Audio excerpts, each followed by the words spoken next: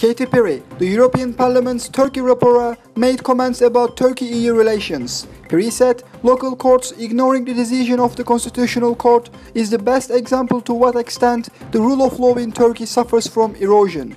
Piri spoke to Deutsche Welle Türkçe and stated that Turkey should take very concrete steps for the improvement of relations with the EU.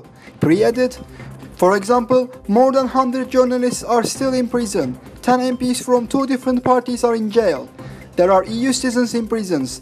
There is a constitutional court in which lower courts do not comply with its decisions. We haven't seen any improvement in all these matters. We observe initiatives and bilateral contacts between some EU countries and Ankara regarding the release of EU citizen prisoners in Turkey. Of course, we are not only interested in the situation of the EU citizens, but also Turkish citizens.